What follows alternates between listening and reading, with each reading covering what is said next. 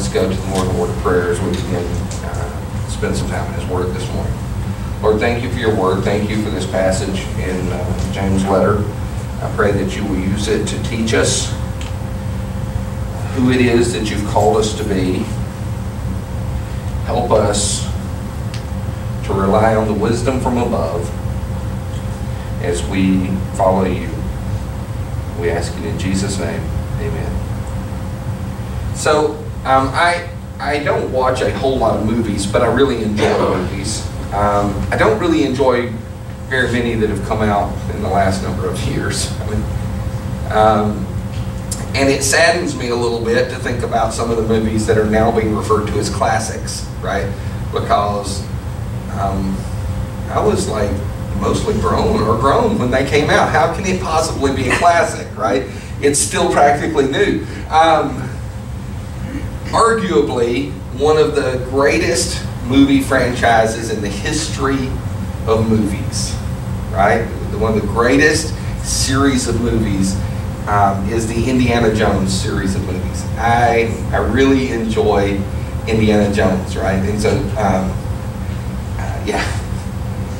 The adventure, right? The fun, the drama, but it's not so heavy, right? There's still a little humor in there. I mean, they're generally really clean. I mean, it's, you know, and even though the fourth movie in the Indiana Jones series of movies, if you've not seen it, don't go back and watch that one.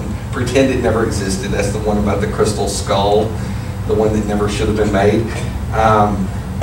Even with that terrible, terrible movie among the series, it's still one of the best series of movies ever produced. I really believe that. I think it's better than Star Wars. I think it's better than, like, The Lord of the Rings. I think it's better than just most all of them, right? It's good stuff. But one of my favorites of the series is 1989. It's the third one in the series, Indiana Jones and the Last Crusade. Now, there's a number of things that make this movie great. Not the least of which is Harrison Ford as Indiana Jones, right? I mean, nobody can play Indiana Jones but Harrison Ford. I really believe that.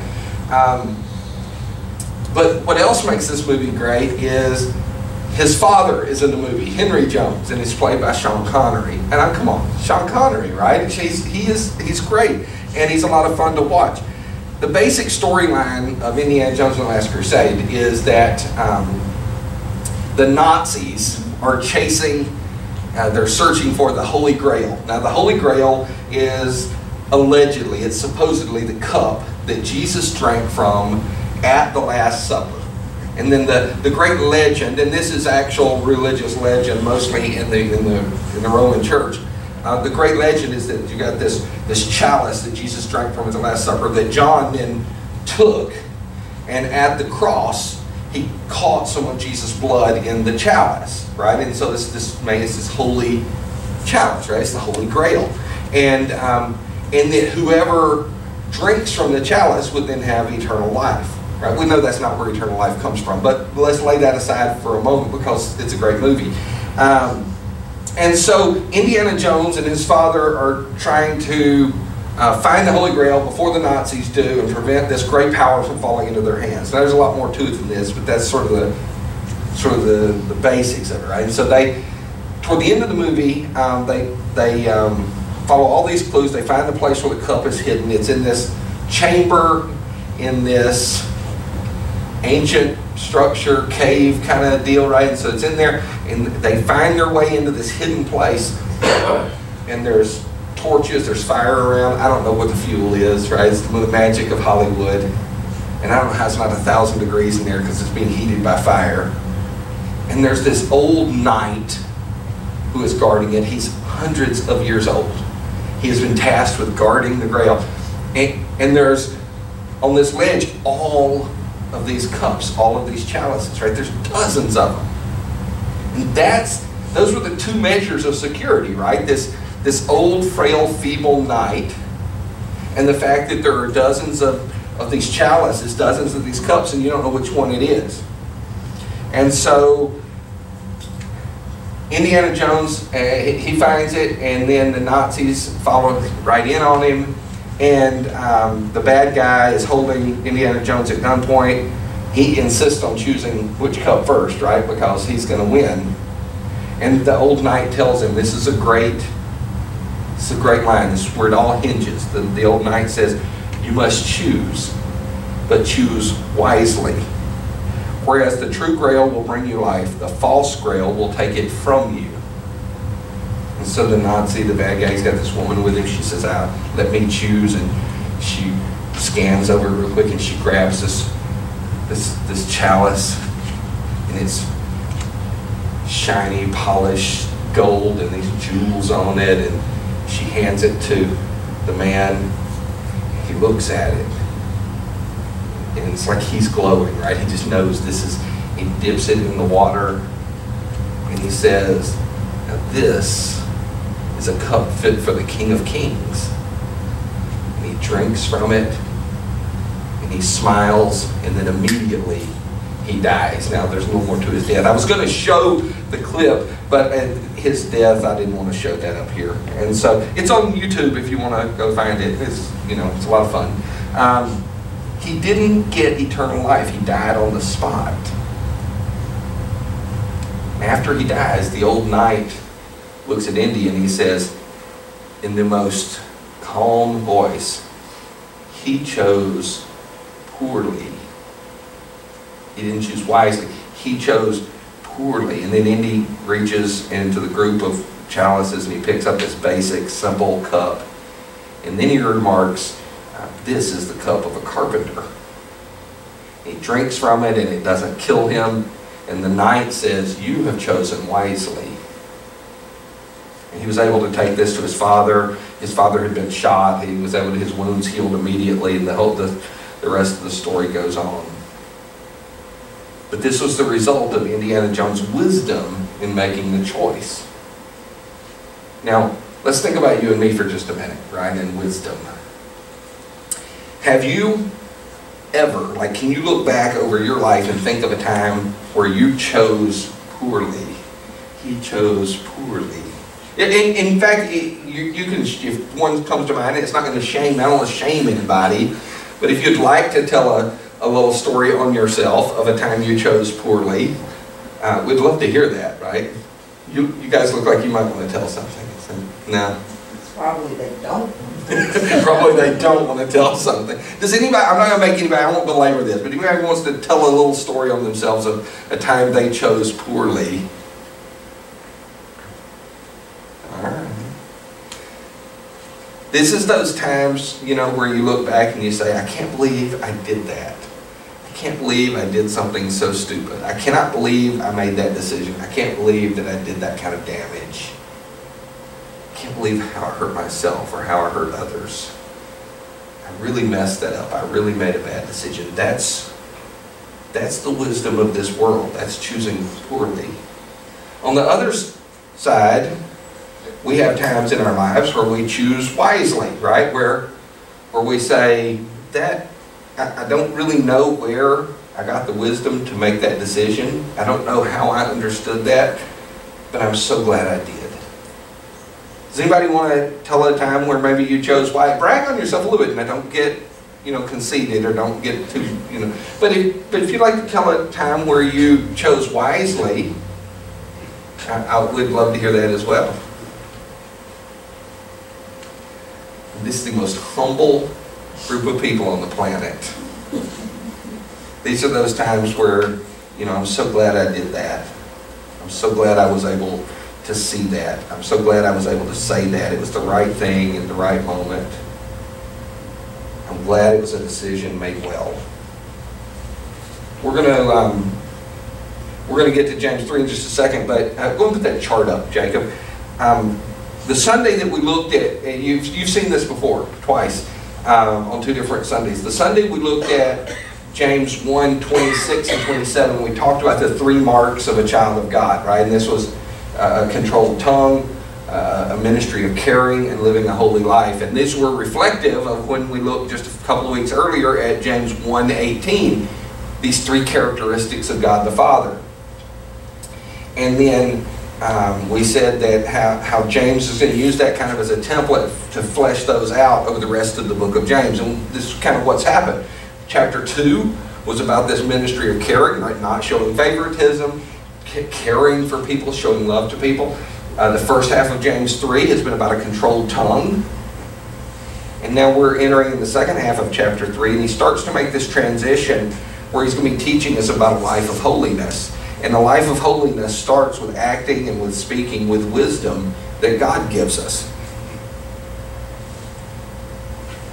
We're going to read from James chapter 3, beginning in verse 13, as we start this last section of the book of James, this last sort of extended portion.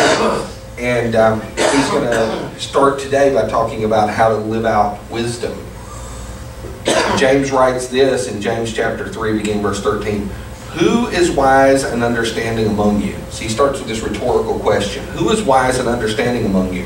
Let them show it by their good life, by deeds done in the humility that comes from wisdom.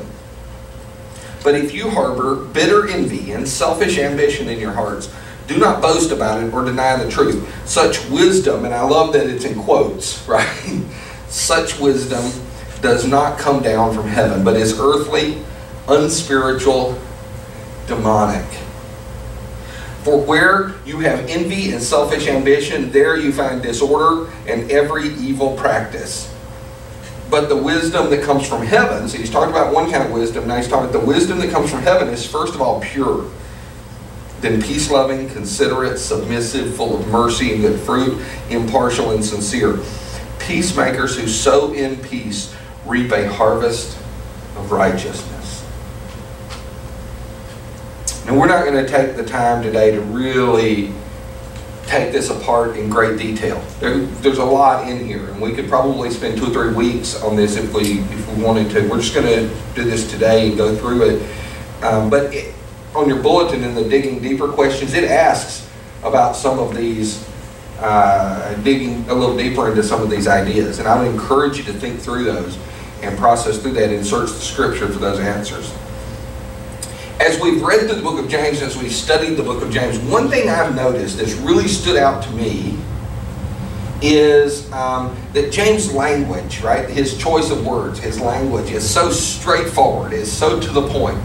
Like, there are other writers in the New Testament, like if Paul had written the book of James, it would probably be like 12 chapters instead of 5, right? Because he would say what he says, and then he would explain it all and spend some more time saying it again. James just, man, he cuts right to the point. He's incredibly straightforward. His paragraphs are crystal clear, they're logical, they're easy to follow. And I think in this text today, he's going to answer 3 questions about wisdom. I'll go ahead and tell you what the questions are, and you'll see them again on the screen. But these questions I think he's going to answer about wisdom are this. At the start of it, he's going to answer, how can you recognize a wise person? And then a little later, he's going to answer this. He's going to answer what happens when wisdom is missing from a person's life. These are important things. And then he's going to wrap up by answering what characterizes a wise person. And so he starts with this rhetorical question, who is wise and understanding among you? He wants us to be able to recognize how to recognize a wise person. This letter was written to be read, remember, from early in the book. It was written to be read in churches, right? This was to the 12 tribes scattered abroad. And so you've got Jewish believers who are scattered all around outside Jerusalem. And he's written this letter to help them. And it's meant to be read in their churches. And when he asks this question, he's making a pretty blunt implication. Now think about this for a second. Let's say this isn't written in Scripture, but I just come and ask you, who among us is wise and has understanding? There's the implication there that some of us are wise and others are not, right? He kind of helps them see that some of you are acting more wisely than others. Who among you is wise? Who is wise and understanding among you? How do you tell one from the other? How do you tell who's wise and has understanding? How What do you think?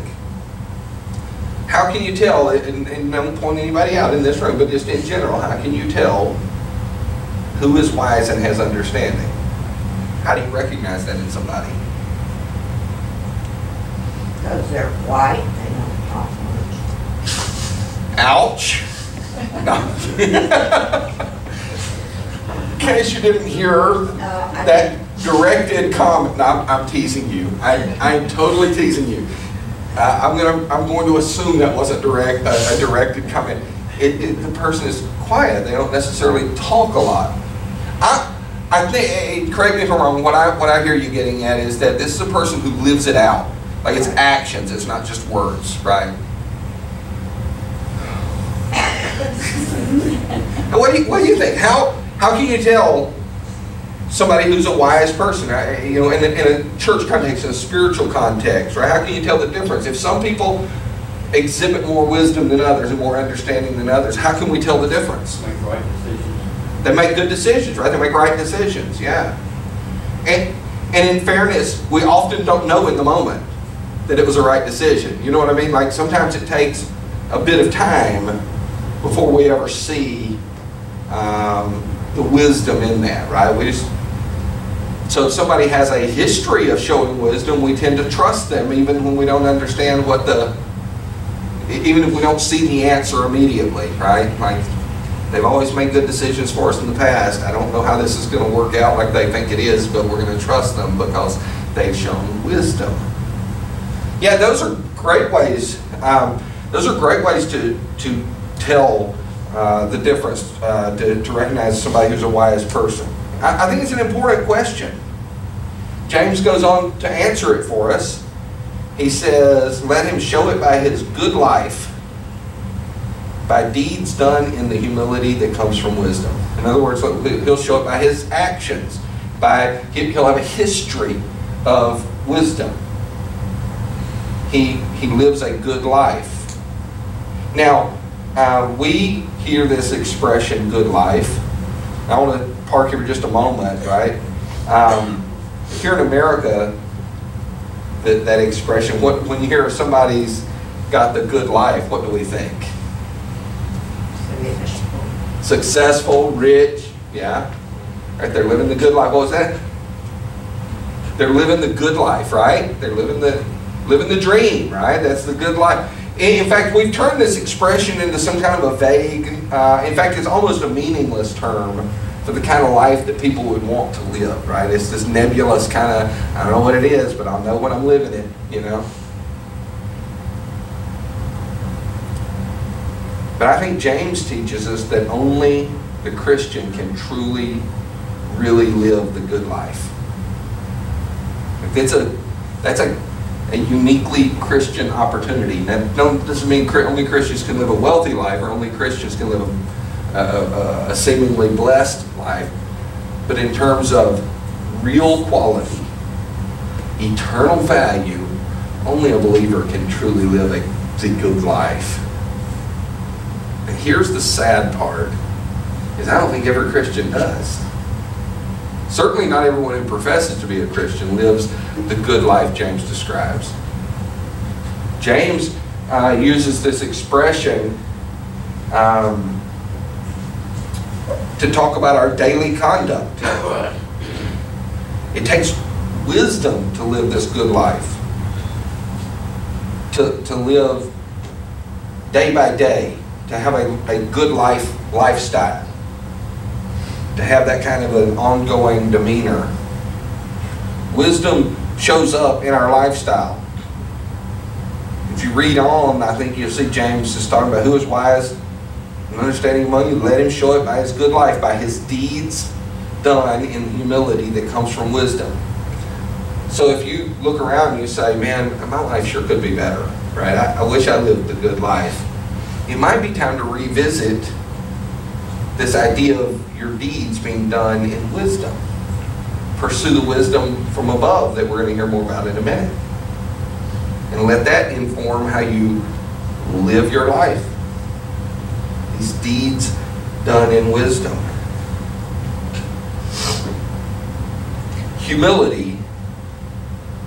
Deeds done in the humility that comes from wisdom. Humility, I think, is the most elusive of all of our virtues.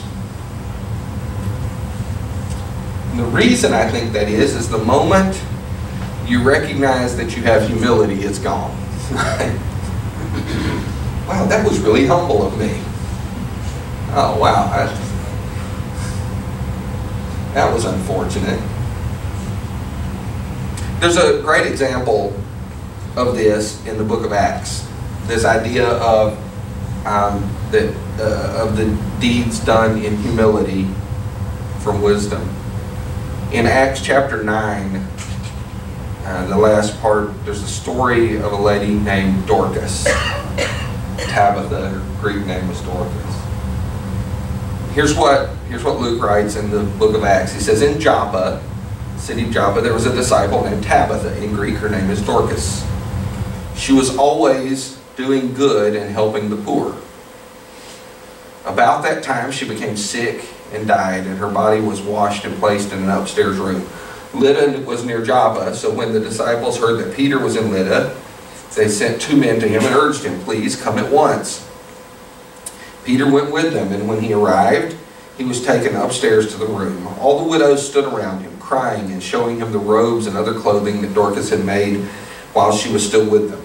Peter sent them all out of the room. Then he got down on his knees and prayed. And turning toward the dead woman, he said, Tabitha, get up. And she opened her eyes. And seeing Peter, she sat up. He took her by the hand, he helped her to her feet. Then he called for the believers, especially the widows, and presented her to them alive. This became known all over Joppa, and many people believed in the Lord.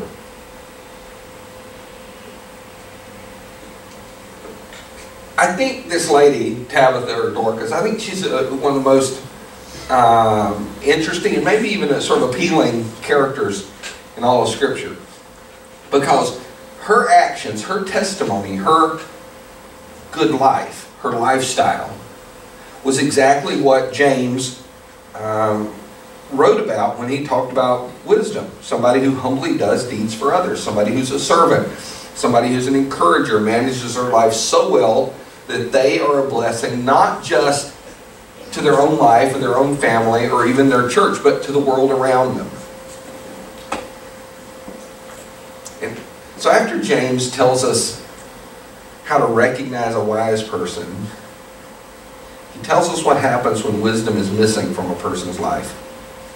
You could say it like this. First he wrote about the embodiment of wisdom. Now he writes about the opposite of wisdom.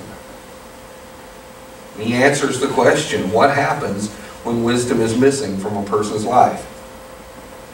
Down in verses 14, 15, 16 of James 3, here's what he writes. We read it a minute ago. But if you harbor bitter envy and selfish ambition in your hearts, do not boast about it or deny the truth. In other words, don't lie to yourself, right? You've got it. You've got this selfish ambition, right? You've got this bitter envy. Such wisdom does not come down from heaven, but it's earthly, unspiritual, demonic. For where you have envy and selfish ambition, there you find disorder and every evil practice. Now, it may be that James was writing about, or he was concerned about conflict in the churches that this letter was going out to. We know he was at some level concerned about conflict in these churches. Now remember, when James wrote this, he wrote a letter. You've written a letter before, right? Even if you write a long letter, you don't put chapter divisions in it, right? These chapter and verse divisions were not part of the original letter that James wrote. This is, translators added that long after the fact to help us break it down into readable chunks that were easy to grasp and hang on to and reference to find again. When James wrote it, he wrote it like you write a letter. And in the next paragraph down here a little bit, he's going to reference this idea of conflict. At the first verse of chapter 4, he says, what causes fights and quarrels among you? Don't they come from your desires that battle within you? That's selfish ambition. That's envy and selfish ambition. The desires, your desires that battle within you. Now, we're not going to talk about that today, that verse today. That's next week, Lord willing. But James is addressing this idea of conflict being self-centered and motivated, right? I promise you, if you're in conflict with somebody, there's selfishness involved on at least one of your parts. And probably both at some level. Because even if you're attacked by somebody who's being selfish, it's your own envy and selfish ambition that makes you get highly defensive. Not appropriately defensive, highly defensive. And want to really fight. We think about envy and jealousy more or less as synonyms, but they're pretty different actually. Jealousy is the fear of losing something you have to somebody else. Does that make sense? So if I am afraid of losing my wife to somebody else, I am jealous. In fact, the Bible refers to God as a jealous God. In other words, He's jealous for us. There is a sense that we could be lost to someone else, and He is jealous of that. He wants to maintain us as His own. Now that's a healthy, appropriate jealousy because God is God and we are His. We actually are His. But jealousy as a general rule is not always quite that healthy. The difference with that and envy is when you see what somebody else has and you feel frustrated because of that. This is how Aristotle defined envy. He defined envy as the pain caused by the good fortune of another. That hurts a little because I often see that in me. It's easy to be envious of somebody else. It's easy to get frustrated because somebody else has possession of this thing or has accomplished this thing or has achieved this thing, and here I am. Have you ever felt that way? Like, have you ever felt that way? Like, man, and even like good things, right? It's not, maybe the worst is good things. When somebody that you know, love, respect has gained or accomplished or achieved something that you feel like you should have too. I'm as good as they are. I work as hard as they do. I love Jesus as much as they do. Like, what's going on? And that's envy. That's all it is. It's the pain caused by the good fortune of another. We all battle this. James gives us what I think is a 3-point corrective to envy. First, recognize that it's a sin. Don't deny it. In fact, he said, but if you harbor bitter envy and selfish ambition, don't boast about it or deny the truth. There's a Christian composer. His name is John W. Peterson. If you've ever sung a Christmas or an Easter cantata, there's a good chance you've seen his name, right? You may not remember it. He, over the course of his musical career, he wrote 35 cantatas. Now that doesn't sound all that spectacular. Remember, a cantata has, I don't know, 15, 20 songs in it. He wrote over 1,000 Christian songs. A prolific writer. But at one point in his career, he noticed that other composers and other Christian songwriters were becoming well-known and experiencing success, and it would frustrate him when their music became more popular than his own. He started out wanting to be that way. Nobody says, I want to feel that way. But he had this insecurity and this frustrated feeling. When he finally recognized it and he identified that his feelings were envy and his feelings were jealousy, he was able to confess it for what it was. It was wisdom from below that needed to be replaced with wisdom from above.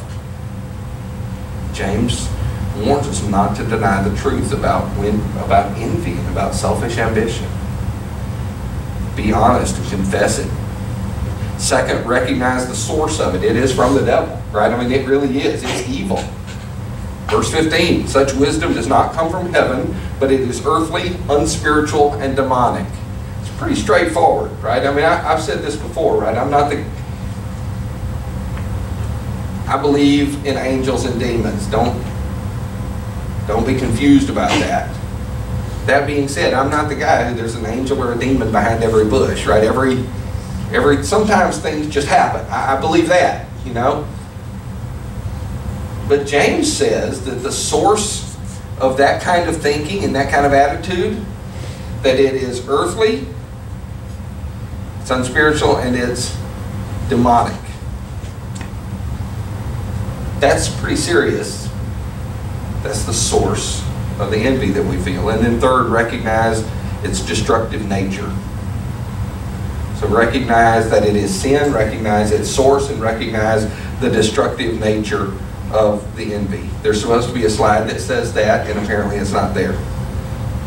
Verse 16 says this, where you have envy and selfish ambition, there you find disorder and every evil practice. I really have become convinced that if we could trace back to its very root every problem in our homes and in our churches, we would probably find at the root some kind of selfishness that exhibits itself as envy and selfish ambition. Right? We want what we want, and we want it when we want it, and we want it the way we want it. We want it, we don't want anybody else to have it. The wisdom that comes from below is what James warns us against. Now he's going to move to telling us about the wisdom from above. Verses 17 and 18, he gives us the qualities or characteristics of true godly wisdom. What characterizes a wise person?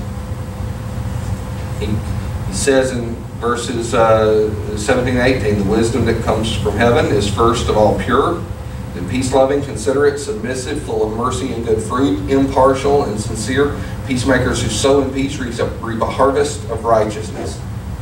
I mean, literally the verse says the wisdom that is coming down from above. That this is a wisdom that's coming down from above. Think of it like a stream, like a spring, right? You can have drought, but a spring typically will still flow because it comes from so deep below. It's a constant flow. James, back in chapter 1, told us that we could access this stream of wisdom in prayer. He said, if any of you lacks wisdom, ask of God. Then in verse 17 of chapter 1, he wrote about every good and perfect gift. Where does it come from? It comes from above. This is the kind of wisdom that he calls on us to live out. This good life. And he describes it. He describes it just quickly. This wisdom is pure. It's not a polluted stream. It's pure. It's mentally pure. It's morally pure. It's a pure stream. It's peace-loving. It doesn't lead to conflict. Its relationships are harmonious. It is a wisdom that is considerate. I saw an old letter to one of these newspaper advice columnist type letters, where a young woman wrote in and said, I'm 19, I'm dating a guy who's 23, we've been dating about 6 months. I care for this man, but there are times when his behavior bothers me. One minute he is sweet, kind, and considerate, then something triggers him and he threatens me, uses bad language towards me, and calls me an idiot. It's almost like he has a split personality. This is a young man that's not demonstrating wisdom from above. Neither is she to remain in this dating relationship with him, right? That's wisdom from below. Wisdom from above doesn't treat people the way he's treating her. That's wisdom from below. Wisdom from above is peace-loving. It's considerate. It's kind and it's gentle. Wisdom from above is submissive, James writes. It puts the needs of others first. It's full of mercy and good fruit. We read about Dorcas in Acts. It's like that. It's helping others and finding ways to go about performing acts of kindness for people, acts of love for people. The wisdom from above is impartial, James says. It's chapter 2 about prejudice and about discrimination, right? Wisdom from above doesn't do that. It's impartial. Wisdom from above is sincere. It's not an act. It's not a put on. It's the real thing. It leads to peacefulness. I read a story this week. I stumbled over it. It's an older story. You probably 8, 9, 10 years old, several years ago. The story was on public radio, NPR, and it was about a man named Julio Diaz, lives in New York City. At the time, he was a 31-year-old social worker, and he had this established daily routine. He had an hour-long commute each evening, going home from work on the subway, and he would get off one exit early to stop by his favorite diner for supper. This is every day. This is his routine. And then he would walk on home. And one night, he stepped off the number 6 train. The platform was empty. And as he was walking toward the stairs, a teenage boy approached him and drew a knife. And Julio calmly took out his billfold. He handed it to the boy, said, "Here you go." And as the boy walked away, Julio did something very unexpected. He said, "Hey, wait a minute. You forgot something. If you're going to be robbing people the rest of the night, you might as well take my coat to keep you warm." The boy turned and, "What's going on here? Why are you doing this?" Something inside Julio told him that this young boy needed help and wanted help. That there was something about him that wanted to be helped, and Julio wanted to help him. So Julio said, "If you're going to risk your freedom for a few dollars, I guess you probably really need the money. I mean, all I want you to do is get dinner. If you want to join me, you're more than welcome." And so they walked to the diner together. They sat in a booth. The manager came over. "Hey, Julio." The waiters came by and greeted him. The dishwashers, everybody came by and greeted Julio. Remember, he eats here every night. The boy asked him, he said, you know everybody here. Do you own this place?" He said, "No, I just eat here a lot." "You're even nice to the dishwasher." And Julio said, "Well, haven't you been taught you should be nice to everybody?" "Yes, I didn't think people actually behave that way." And Julio asked the boy what he wanted out of life, and he couldn't tell him. He just had a sad face. The two of them ate together, and when the bill came, Julio told him, "Look, you're going to have to pay the bill. You have my money, and I can't pay for it. If you'll give me my wallet back, I'll treat you." The boy reached into his pocket. He handed Julio his billfold. Julio paid the bill, and he gave the boy $20. And then he asked for something else. He asked for the young man's knife, and he gave it to him. And later, Julio said, "I figure, if you treat people right, you can only hope they treat you right. It's as simple as it gets in this complicated world." Now, this is NPR. They're not going to mention anything about Julio's spiritual condition. Is he a believer? Is he not a believer? I can't answer that. He certainly behaved with the generosity a believer should behave. But I couldn't help thinking about in Jesus' Sermon on the Mount, when he, somebody compels you to go a mile, go 2, right? They ask for about give them your cloak too, right? That made me kind of laugh when I read that in the story, that he called him back and gave him his coat. Now this isn't the way, obviously it's not the way we react every time somebody pulls a knife on you, right? I don't want you to be foolish.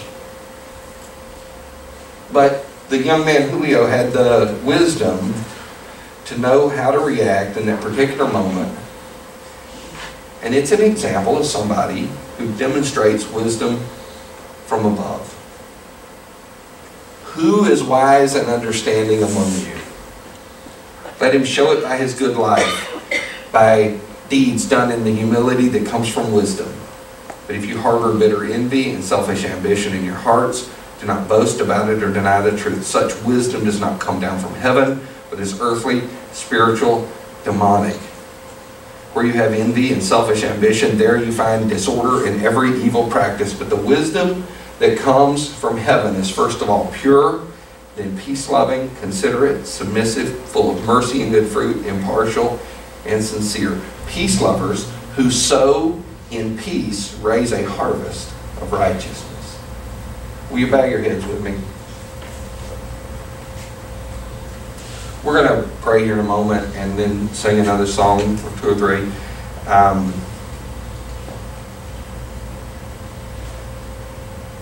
But as we pray, here's what I want to pray for you.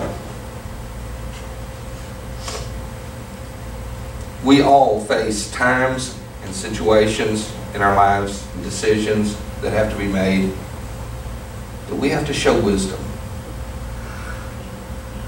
We don't need a natural wisdom of this world. We don't need a wisdom that is earthly, unspiritual, demonic. We need a wisdom from above. I want to pray for you that as you face those situations, as you face those decisions, that you'll exhibit that kind of wisdom. And if the Lord has spoken to you about this, maybe there's something you know you're going to be facing soon, this week, this month, and you'd like to pray about that God would give you wisdom, I'd love to pray with you about that. At the very least, would you make a note of it on a card and put it in a box so that I can pray for you? Father, thank you that you give us wisdom from above. That you call us to make decisions through the power of your Spirit. Help us to not live in the wisdom of this world that is earthly and unspiritual and demonic, but Lord, to live in the wisdom from above. Help us, Lord, to be peacemakers who sow in peace. That there wouldn't be bitter envy and selfish ambition among us. That there wouldn't be discord and disunity.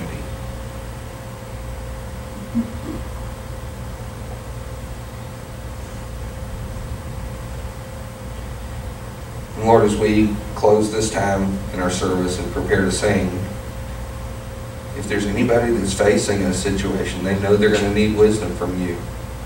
I pray that they would seek it out from you.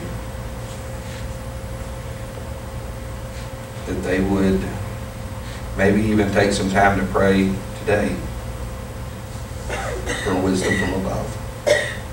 Thank you that you promised to provide it. We ask it in Jesus' name. Amen.